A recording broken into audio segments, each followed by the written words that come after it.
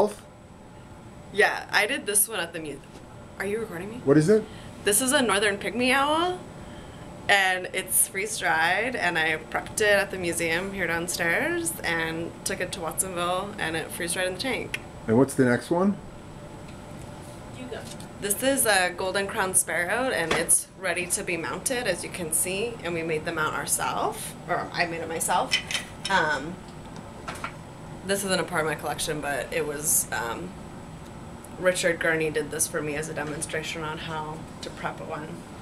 And then that's a sharp-shinned hawk. It's an accipiter. You can tell it has like a much longer... What part of California would you say this is native to? I don't know if it's endemic to California, but you can find them in Santa Cruz. And then the last one I have here is a merlin.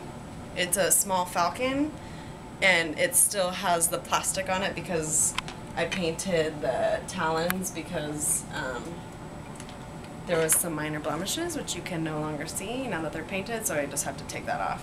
But it was used with oil paint, so it takes a long time to dry, so I kept this on for a while.